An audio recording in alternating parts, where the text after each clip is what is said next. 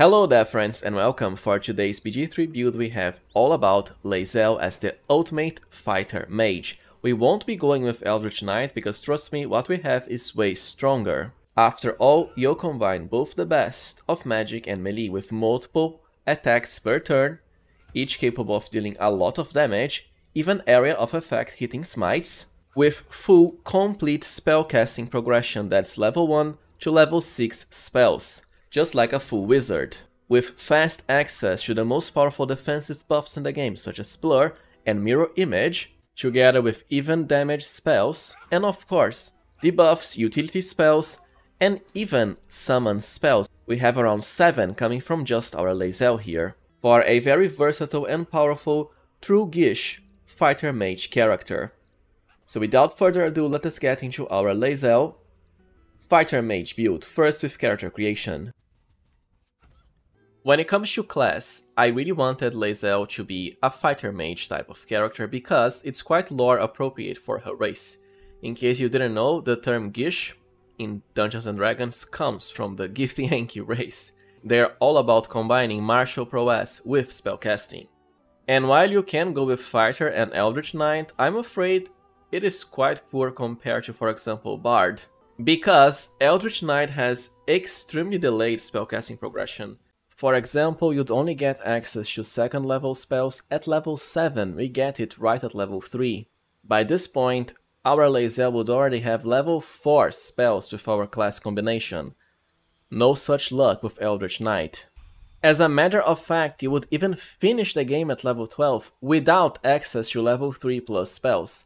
Meanwhile, our build will get the full possible level 6, without any delay in spellcasting progression as well, which makes for a much more fun type of character when it comes to playing from the start.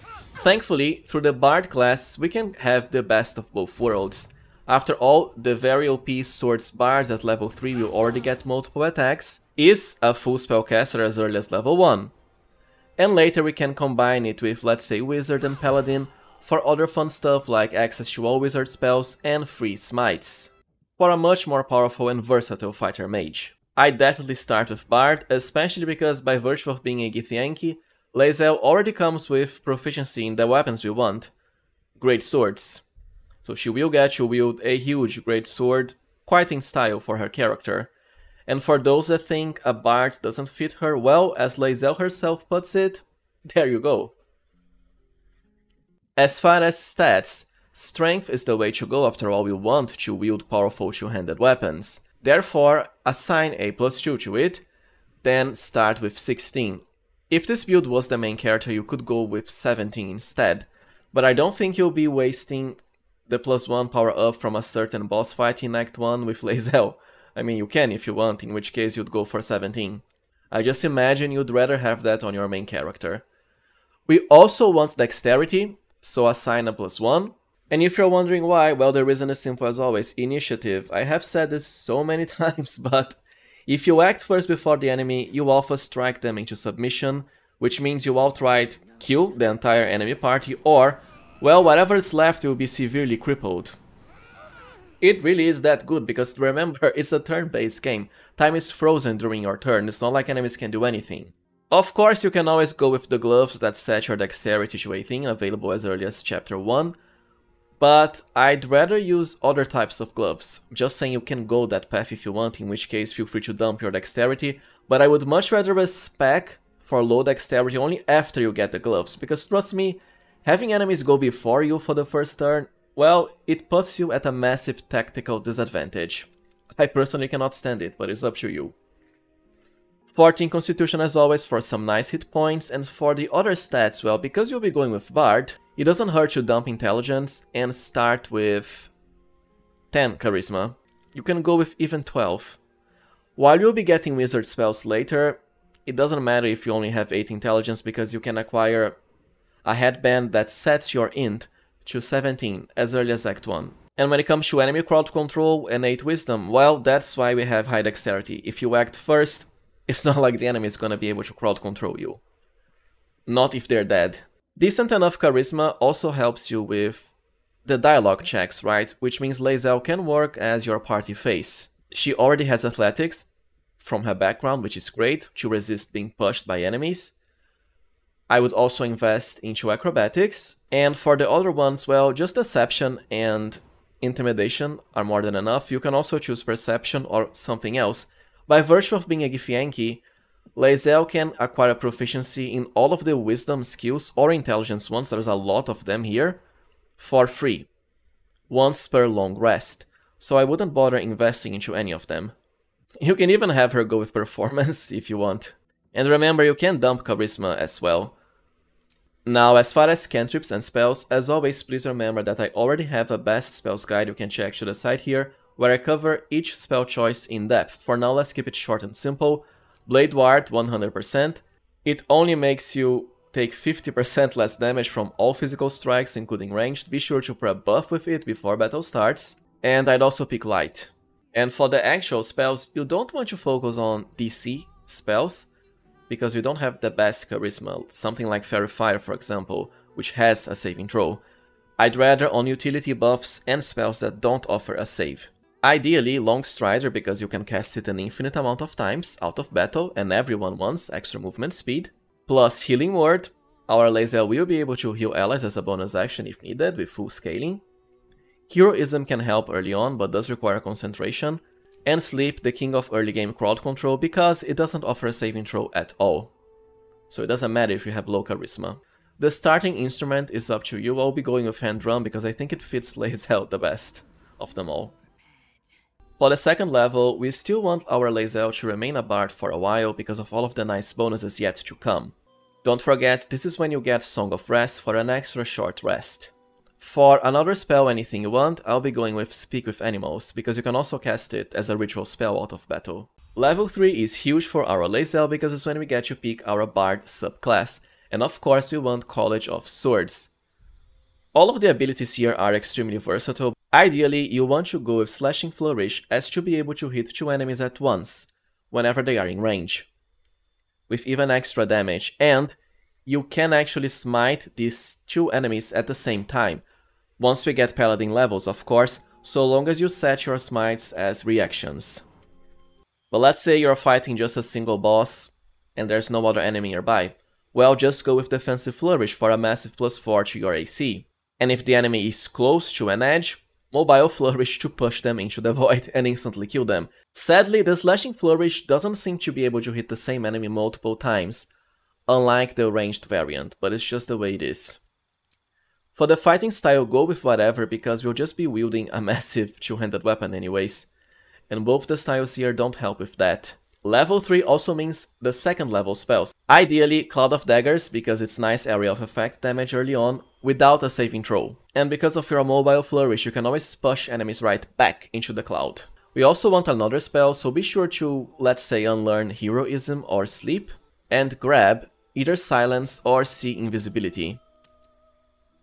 Now, for level 4 you have 2 different options. You can keep your Lae'zel as a pure bard until around level 6 or level 5, but I'd much rather get a level into Wizard now, because, well, multiclassing into Wizard is quite broken in Baldur's Gate 3, because unlike 3rd edition or Pathfinder, so long as you have a single Wizard spell level, you'll be able to learn all of the Wizard spells by using scrolls.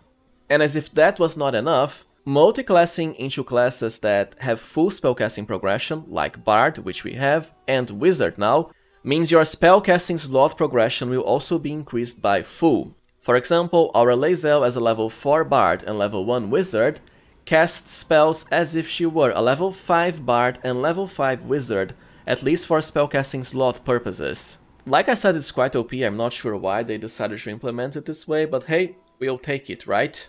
I mean, just 1 level into Wizard is enough to make you an Archmage, but okay. For cantrips, don't bother with the ones outlined in yellow, because you already have them as a Bard. It's not like you'll be using them, but just go with something like Shocking Grasp, because you can cast it at melee, plus Firebolt, and let's say Bone Chill or Ray of Frost. For Wizard spells, you'll just be learning them from scrolls anyways. Find Familiar for the Raven Pet, because it can fly and inflict blind on hit without a save. Fog Cloud, because it doesn't offer a saving throw. Shield, amazing for defenses, this is definitely the must-have pick here. False Life for temporary hit points, Magic Missile because it can always hit the enemies, and later we can debuff them with this, and a certain piece of gear. The other option is up to you. Like I said, you can just learn it all from scrolls anyways. For the 5th level, I would go back into Bard. We still want some nice bonuses from it. Any cantrip here, might as well pick Friends even if it doesn't fit Lae'zel, or just Mage Hand. You can kinda pick whatever spells you want as a Bard now, because as I said before, you'll just be using the slots for wizard spells. Including for example Haste, because you can cast it at level 5. Anyways, I'll just grab Silence because you don't get this as a wizard. Githyanki get Misty Step for free at this level, which is quite powerful even if it's only once per long rest. Now for our first feat, I would definitely go with Great Weapon Master. We'll get quite a lot of attacks per turn with this build, around 9 to 10 eventually. And well, having a massive plus 10 static damage boost added to all of your hits is amazing. The -5 penalty doesn't matter, I mean I even have a guide on how to maximize your 2-hit chances, you can check to the side here, with multiple sources covered. And remember, you can always turn this on and off at will, in any case. At level 5 Bard, don't forget our Bardic Inspirations will now be restored on a short rest, which means more spammage of your Flourish Swords Bard abilities, for more attacks, and any spell you want. Level 7 will be our last level into Bard, because it is when we get the 2nd attack per turn, quite handy to have. And once again, any spell you want. You'll just be using the wizard ones, which are way better. Now level 8 is when I would multiclass our Lae'zel once again. This time into Paladin, because we'll get the powerful Smites.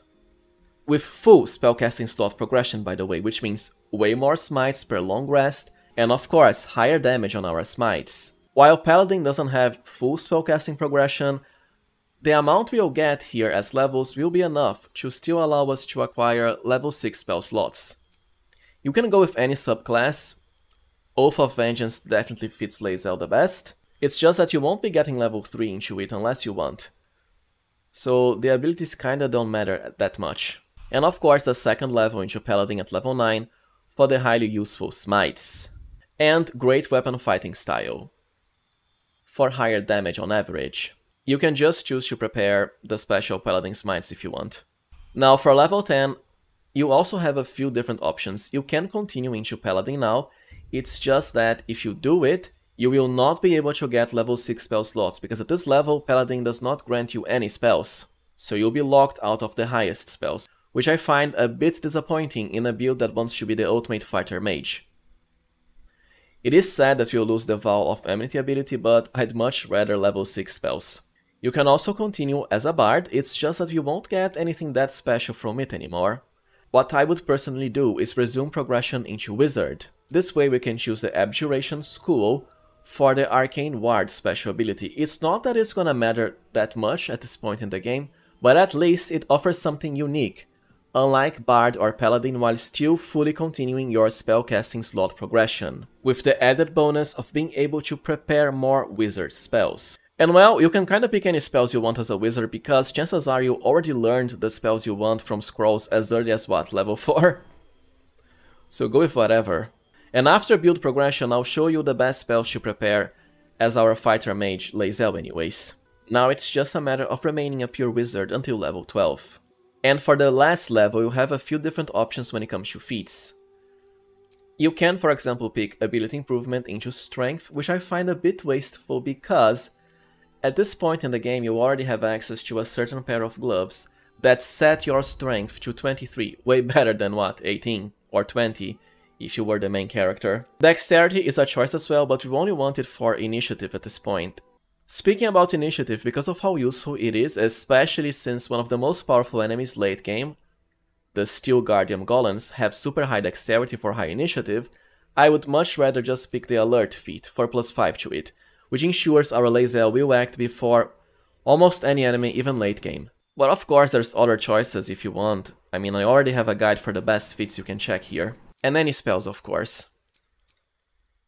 Now, before getting into the best gear, let's do a quick section on the best wizard spells to prepare as our Lae'zel fighter mage. Shield is always a must-have.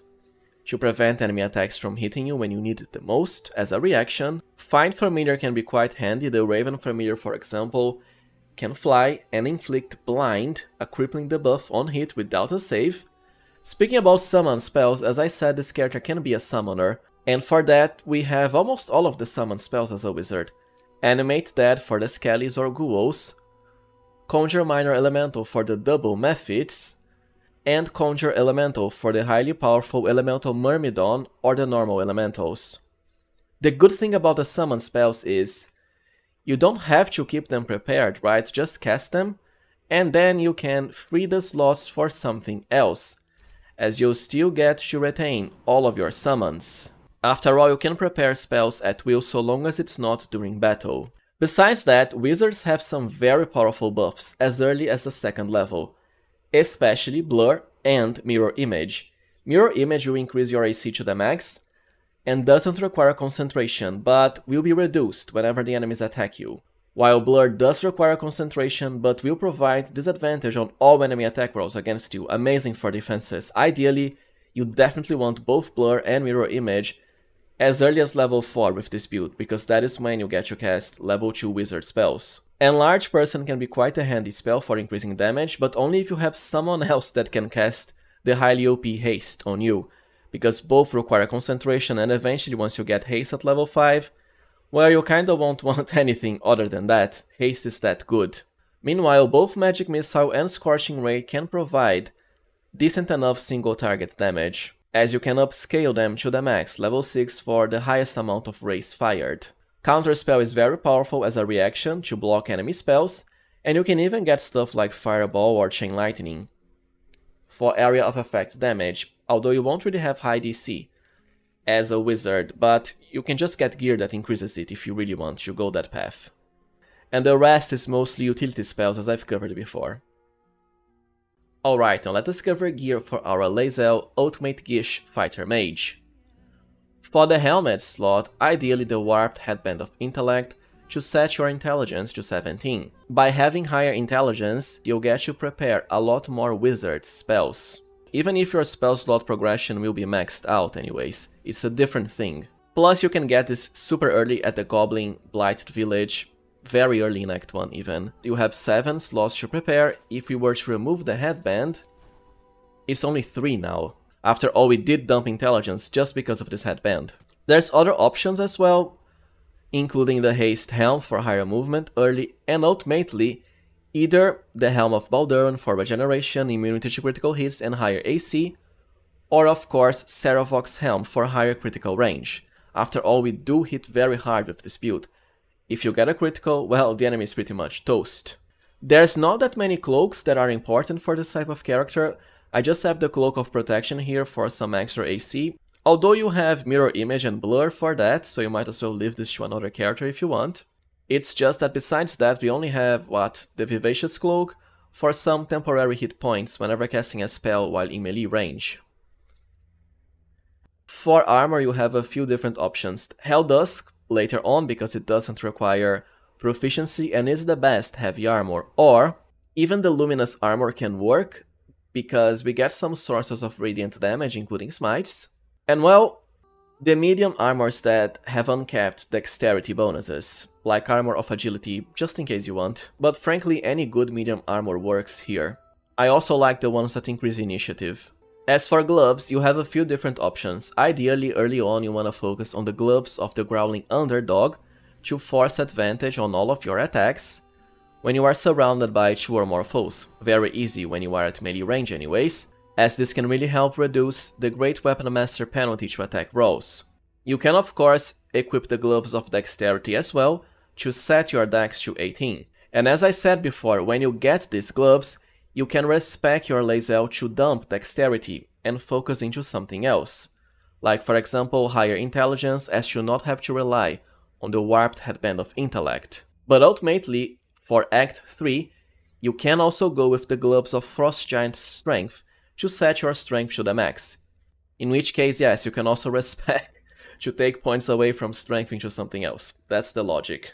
Of course, when it comes to strength, you can just rely on the giant elixirs.